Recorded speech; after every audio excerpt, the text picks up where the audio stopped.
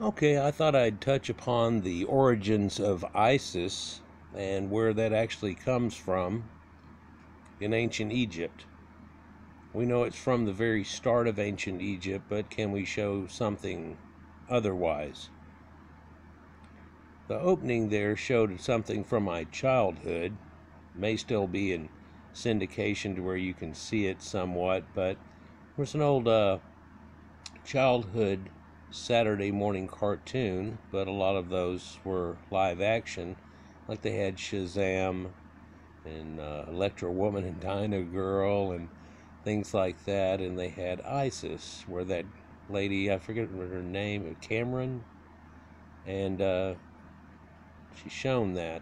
Also, we showed Isis right in the very start and the end coming into this, and then a red-haired version of Hathor after, but those also have connectives, and then in the later dynasties actually get mended together as one.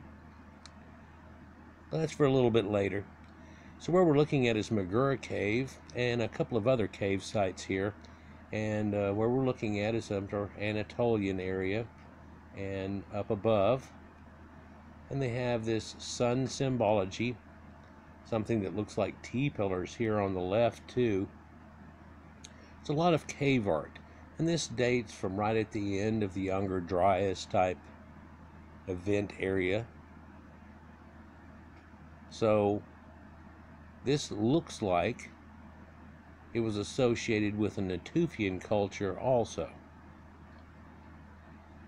Now, hand of God, if you will, if we look down here, we can see people with bull heads and horns on their heads, much like you would think of as like a Viking helmet. But that arching coming up is shown in a lot of iconography, and it's a little different. And because there were a lot of cultures that got affected by the people that brought agriculture and cows, you get variations on a theme. And I've tried to show this, but also their connectives. And this early goddess, the Queen of Heaven herself, a bird goddess, can be seen over here very easily. Almost got a Superman symbol on her right here, and she's doing this arching of her wings, and there's a bird head that's there. Now, also associated with this scene are these letters, like Jacob's letter, if you will, and looking regularly like letters, but they're also like declamations of time, if you will. And then I've shown in other videos, we don't have to necessarily go there now, but at this time there were cultures that were putting their deceased up on daises. It's one of the ways we get the name Dias, but that comes from day also and gets conflagrated, but also Dios is the name of gods. We'll get there. Anyhow, these deists that were up there trying to raise you to an elevated state would allow the birds to come in and take pieces of you up to heaven. There were ancient connections to birds. They're very sacred creatures, and you can definitely see that it affected Egypt in its very origins, and even though there was a conflagration of a few different people, they kept that. And I think a lot of the main reason is because they already had variations on a theme of this same thing. You can see a bird-headed god that looks very much like the Egyptian bird-headed god of Horus, but it's somebody different. Said to be somebody different, but in reality they seem to stem from the same place.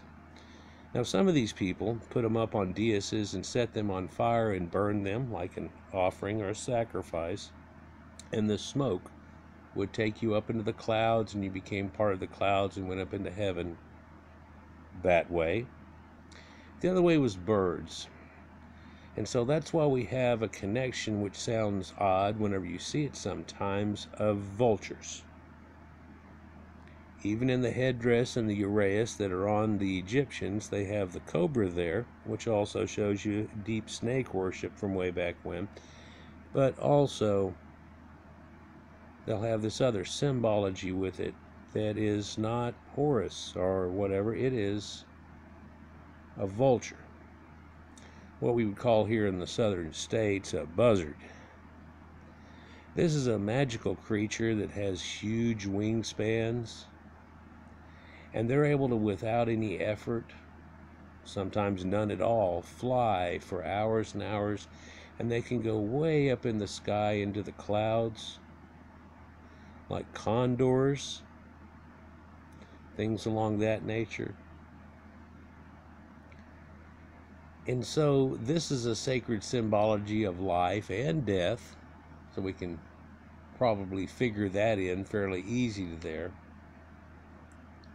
And this same symbology is shown in a lot of different cave arts. And I've shown that in a few different ways in a few different places. But again, this is deep in this Magura cave here. Now we're going into another cave network. We're down in it. There are other pictures. And you can see another symbology here, and I didn't catch the picture just right, but right there off the end of the screen is one of those ballerina poses. And notice that the women are wearing dresses here and here and here. Yeah, it's that thing that looks like in a bathroom, like you choose men or women. We all understand that iconography.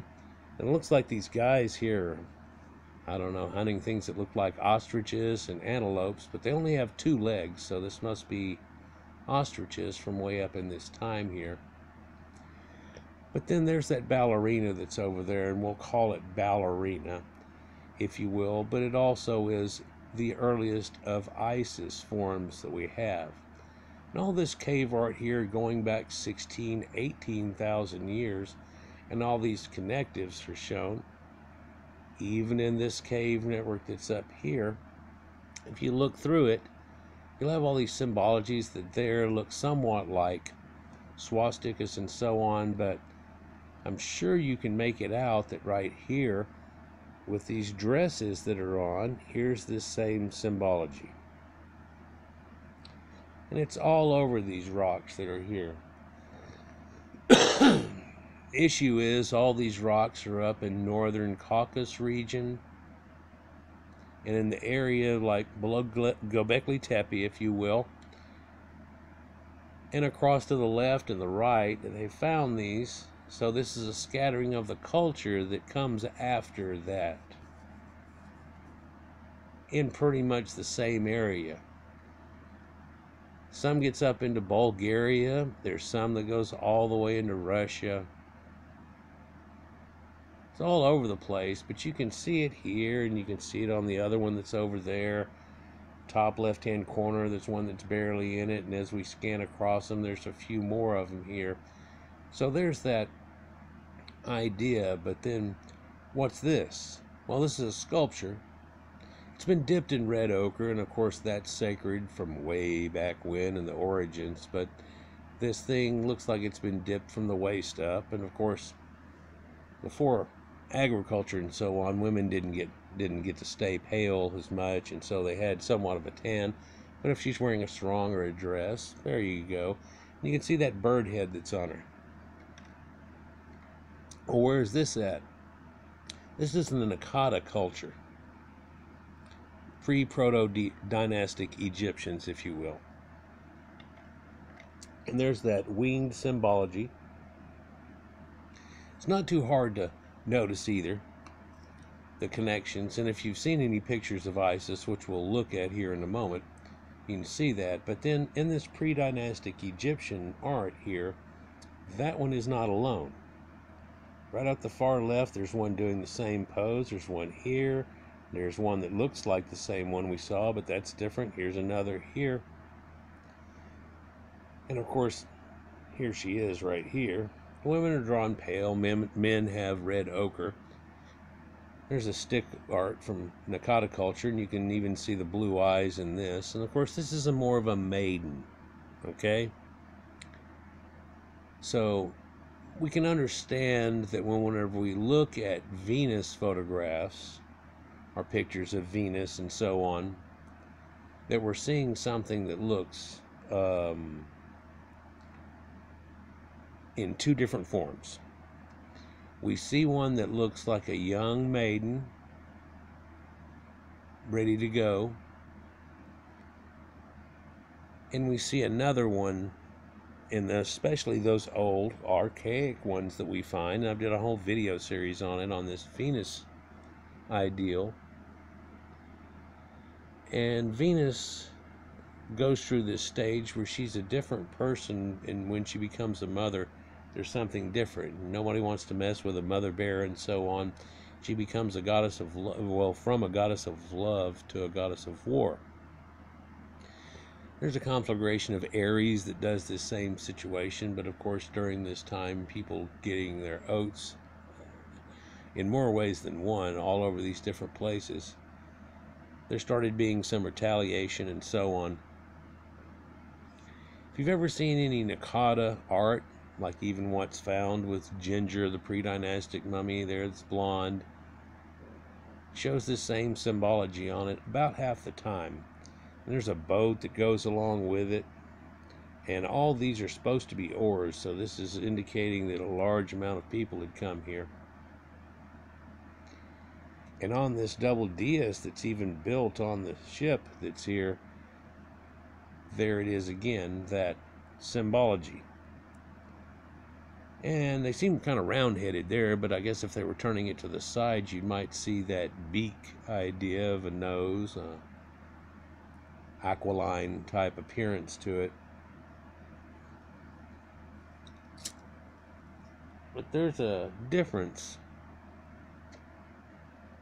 and a duality to her, and it's kept as one. But what it's kept as one as is that she's the sacred virgin, as in Virgo, pretty much. It's the same thing as Artemis and Dianna and Inanna and all the gods and goddesses that hook up to this exact same thing back then. It's also hooked up with our current religion when we talk about Mary.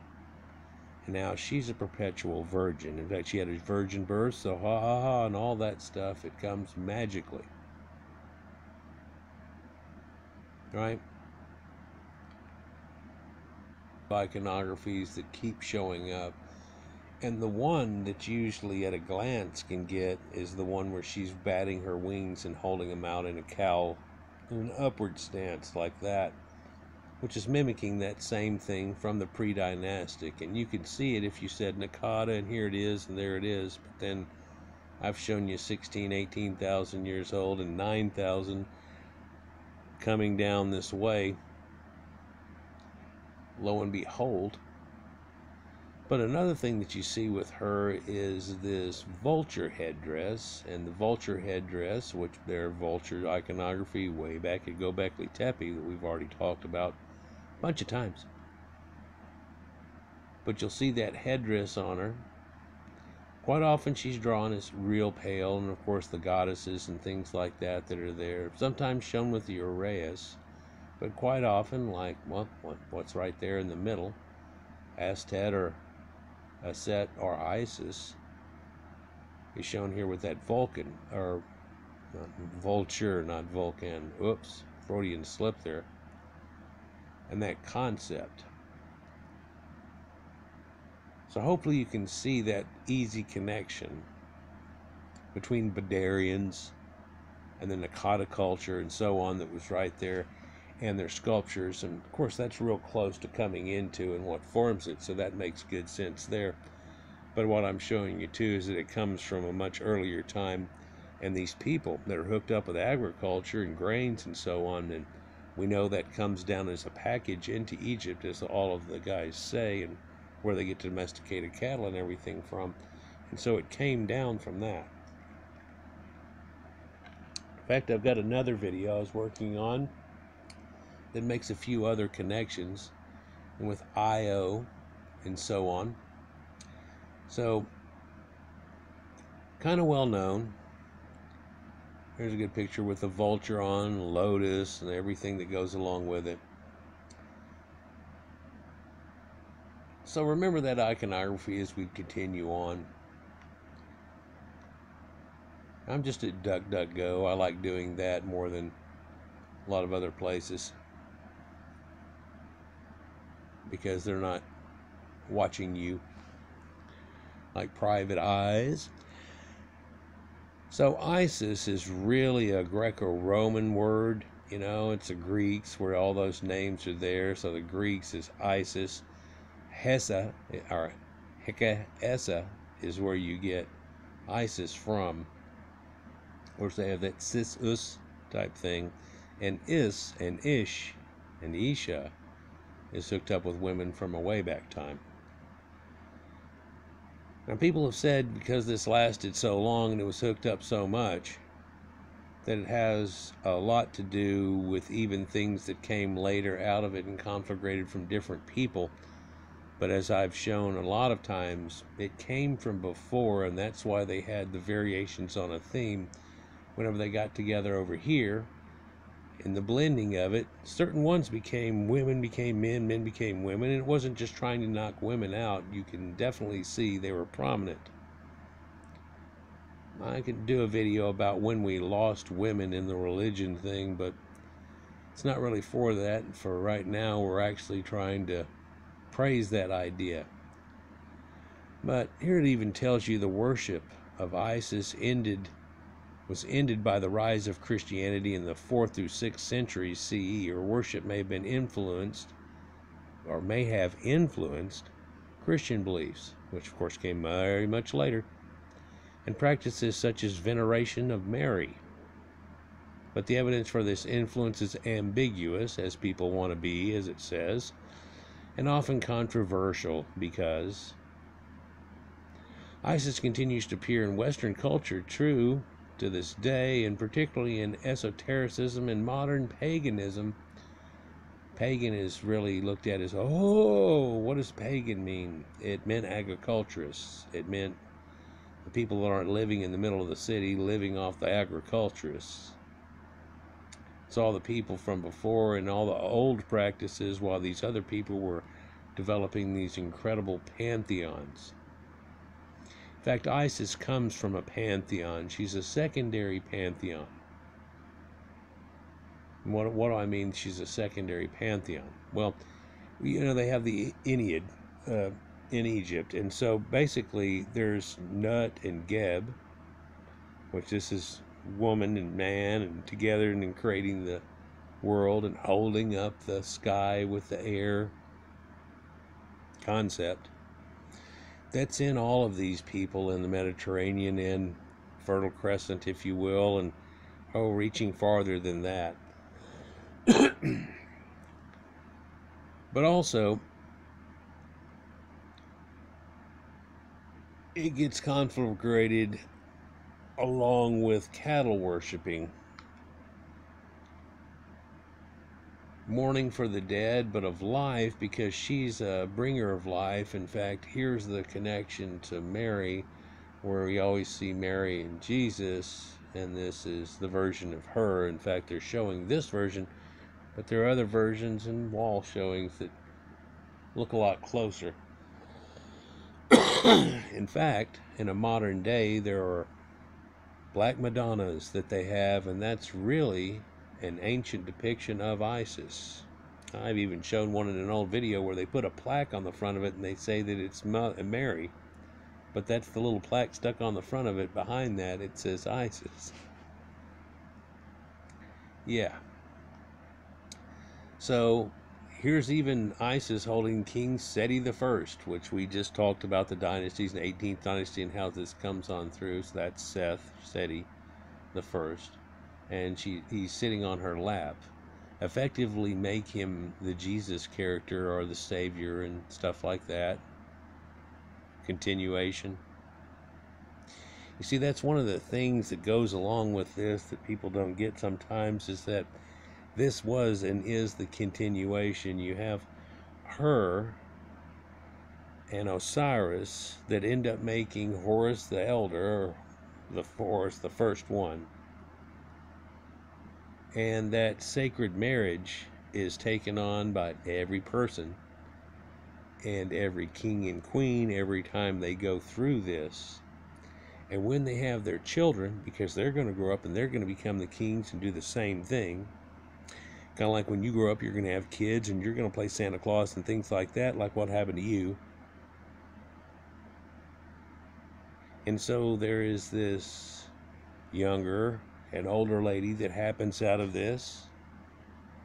It works off the Hathor myth and things like that too, but you can see her here depicted, and her wings are folded up around her body on the bottom half here, and then on the top part she's got that thing that looks like a turkey, but that's a buzzard. Cow horns, the whole 9 yards. Draping her wings down. It's on the back edge of a sarcophagus on the side of it, showing the connection to life and death. Anubis is there. She's taking part in the ceremonies that go on here. She's supposed to be, I believe, the one on the left, and the one on the right is Nepthys. Yeah, Isis left and Nepthys right stand as Anubis embalms the deceased. Well, did somebody wear a Anubis outfit when they embalmed him and everything? No, but whenever they did certain rites, they came across and did the exact same thing like they're showing here. And they had chants whenever they were wrapping him and putting certain scarabs on him. I just did a video about scarabs and how that works with a heart scarab, and how the scarab gets put in your ear and tells you the secrets just in case you forget, even though you were given a book of the dead or a book of coming forth by day. Here's a weird one where Isis is shown as a Naga type serpent. Yeah, just like that thing in the Bible too, but it almost looks India, if you will. But this is Thermuthis, 2nd century, the Common Era version of Isis. Here's a figurine of Isis / Aphrodite. Aphrodite is conflagrated with her somewhat, and you get that idea that Dianna is hooked up with her too, Artemis and Dianna. And that's because you have that duality situation again. But Dianna is really Dianna. Like we talked about gods and goddesses, and so it says Dianna, Dianna. That's how that works. Just like inanna, which in mean the Lord, and so that's Anna. So here's somebody in Dutch talking about a girl named Anna, even Annika. This goes along with that. Just like Anne of Green Gables goes along with this. But that's in a different way. That's inanna. But these are all similar characters and so on. And of course, in Aphrodite, there's the one where she shows herself, and that causes a different for the gods of death, and it's a whole story about it. I did a video about it. No need to go into it. Tayet amulet, which actually has to do with this, and if you look at it, there's an Ankh as a person trapped inside, giving life. Also a pillar, bottom half. But on the very top, on the head part, there's a hole going through that, so you can wear this as a necklace. This is like 14th, 15th century BC.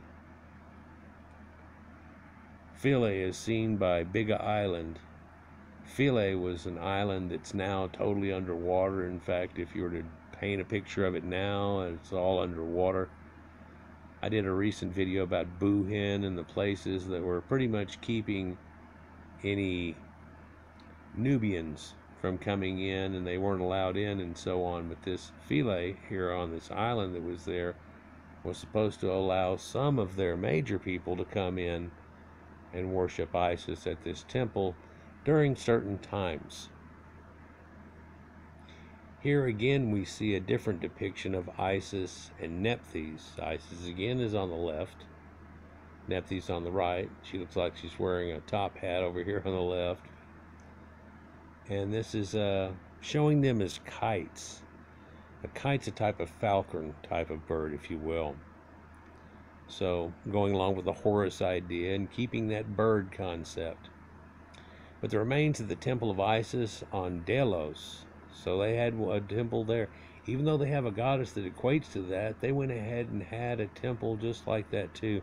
The Greeks were full of all types of gods and goddesses, but they were embracing it all of the above. And really in our modern day, they've pretty much picked and choosed and made it all of the above into one again.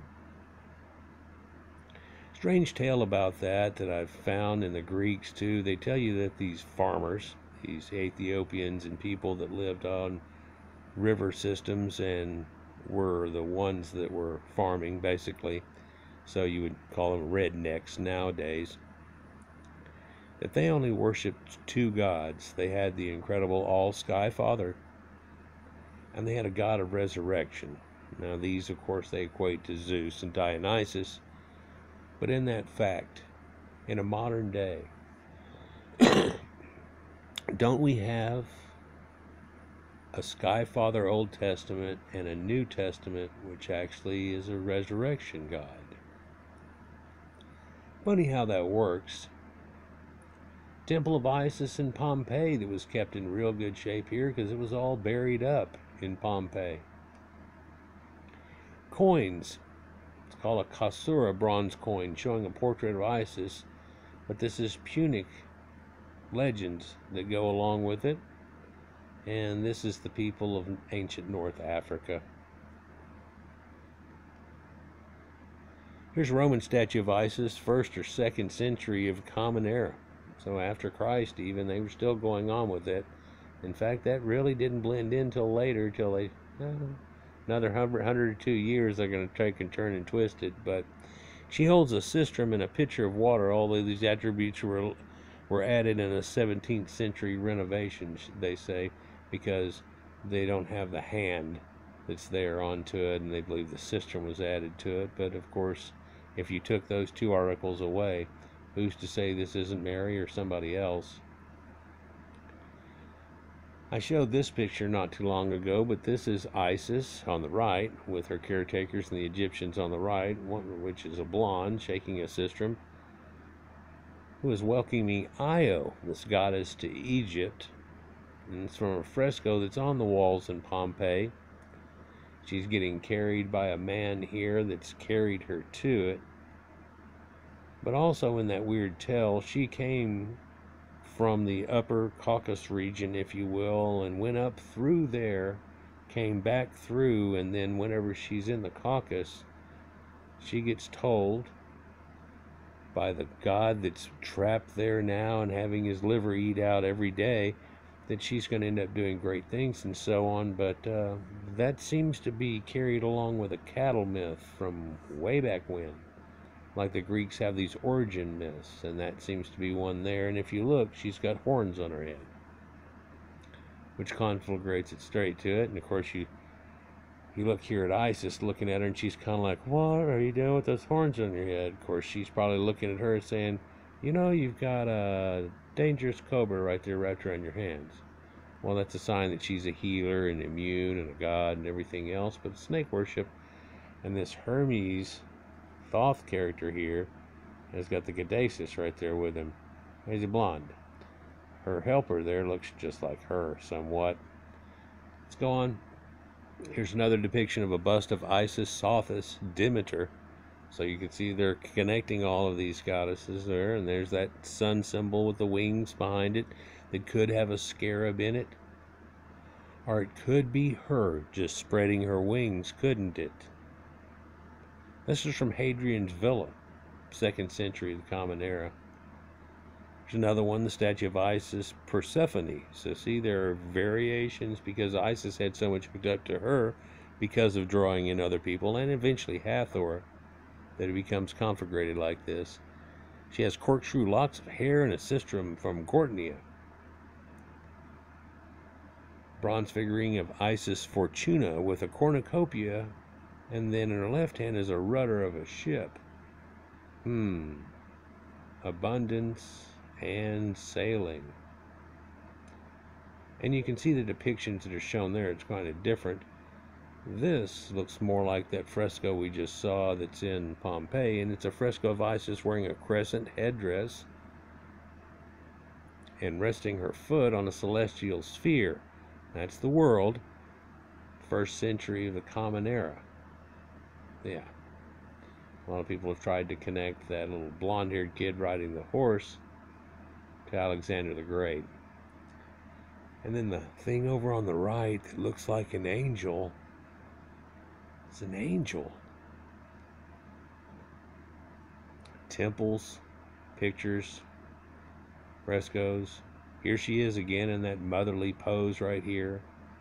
Isis lactans, lactating Harpocrates. So that's from the 4th century. Yeah. Here's a beautiful piece of art that's actually in the Herbert Hoover National Historic Site, one of the American presidents. Isis is a veiled goddess of life, and if you look, they've done that special type of artistic work, like there's a veil over her. There's some marble pieces that are like that, are just incredibly outstanding, and of course they probably made one like that to do the casting of this in the first place and then cast it out. But they tell you here Jesus and so on and everything else, but that's Isis, and you can actually see the Egyptian headdress that's trapped under it, can't you? So there's a lot of connections that are hooking up that, and I mean, really, we could go either way with saying, you know, farther back in time or closer in time, but I think catching it at the time whenever Egypt is just starting out is extremely important. And then showing where it came from and where it comes up being, and there's even that still, I can still feel it there in our modern religion. And iconography. Yeah. So she's originally like a sky goddess. Yeah. And representing the star Sirius and her husband Saw. Saw is the constellation of Orion, but that is the symbolic hunter, if you will.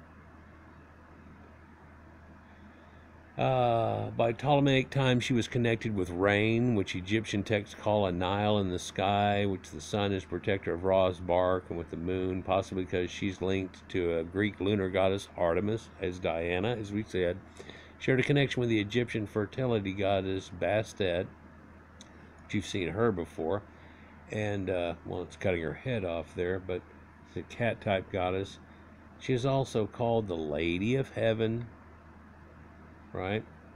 Whose dominion over sky parallels over Isis rules over the Duat and Horus's kingship on earth. She's a universal goddess, in fact. She's hooked up in a lot of the different myths with the god Ptah and so on. The temple in Dendera says, in each nome it is she who is in every town and every nome with her son Horus. So every representation you'd have something like that. In fact, go one deeper than that, from the time from before, like I've shown so many times, any representation that you had of something like this, wings or not, this is the same type of concept. They make the connections easy. It's funny when the Greeks show up and everything, they're like, oh, that's like this, and this is like that, that's like this. People try to veer off of that, but a long time ago when people were still making connections, and not cowards, that the actual connections were made between, of course, Rome and the Greeks, and they knew these were the same ones. In fact, when you first start studying them, you study them as a complete, and what each name means in each one, and so on, and what part they had. And there's very little difference and discrepancy between them. There's a lot of iconography that goes along with this. Worship, festivals, everything else. But we'd have to say those are probably more modern times, going around the times of the changing of the seasons and so on. Plutarch and later philosopher Proclus mentioned a veiled statue of the Egyptian goddess Neith, who they conflagrated with Isis, citing it as an example of her universal and enigmatic wisdom. It bore the words, "I am all that has been and is and will be, and no mortal has ever lifted my mantle." So the veil. Well, see that statue that was right there made out of bronze that had the veil on it? There's no way to do that either, is there? Anyhow, so there's a lot of conflagration they have here, and they show that it's hooked up through Serapis, hooked up through Thoth, Hermes, Hellenized as Hermanubis, Hermes Trimagestus. A lot of those connections I've tried to show you over time here, where it's the same thing and variations on a theme, and just because we call it different doesn't mean that those people don't look at it and go, oh, okay, she's the sacred holy mother, she's this, that's Venus, and she does this, she does that. She's also hooked up with the moon. We know Venus is hooked up with the moon too, so there's a lot of connections that just keep going and going and going, and in a lot of those connections there's variation on a theme. But in a lot of those connections, there's slight variations. And that's how we think of it, something different. But here again, the possible influence on Christianity, because of that Holy Mother symbology, that was the thing. Well, let's see, whenever Jesus gets born, it's got to be set up like this thing, and a virgin birth, and everything to go with the iconography that everybody had before, so they'll agree on it, right? Because it'll be this variation on a theme, like they're already agreeing on things like that. Again, there's that veil statue. No one's ever lifted my veil. Try it. You can't. It's solid bronze. Solid marble. So, Isis has connections from the Wayback Machine. And if we go back and we look at pre-dynastic women, you see that iconography everywhere. Whether it's quite like that, there's another blue-eyed statue with tattoos all over her body over here. Naqada sculpture. So this is beforehand, a maiden somewhat, and then all of a sudden, boom, and you're this person. But again, whenever you're this person, you're never grandma. Grandma has another iconography with it. You eventually do become grandma, but in this ideal here, she's always the young one coming through. Why? Because as I become grandma, your daughter steps in where you used to be, and she has kids, and she's telling them about Santa Claus, and it just keeps going and going and going. And this apparently, from that sculptures we were showing there, goes back from the Naqada culture. And if you look here, here's that ginger, the pre-dynastic blonde-haired mummy. But that vase right there shows that boat, one of those people, and the same type of iconography. And you can see that same iconography over and over and over again. Look at all these people taking a bath on a cup. So that picture that we're looking at there, and on that vase, and you see it a lot of the times on that wiggled ware that they have, that they know that's hooked up through the Naqada culture, and they make connections into the Near East and Levant area where people had had some of this same type of ware and the same type of pictures that go on it too. And then again, where is it before that? Well, it's off in those caves that we just showed. Where is it before that? Lost to time, but I bet it went on for tens of thousands of years. How much you want to bet? So Isis origins come from a time whenever they got that stuff together, and there was a shaman that was teaching her daughter and coming up to a certain point, and then you all knew her as this little girl y'all all grew up with, and then she had to suddenly step up. Becomes a different thing. She has kids and so on, becomes a mother. She becomes a grandmother, she hands it down. It continues. Let me know what you think downstairs. Like, share, and subscribe, and enjoy. And peace. Angel.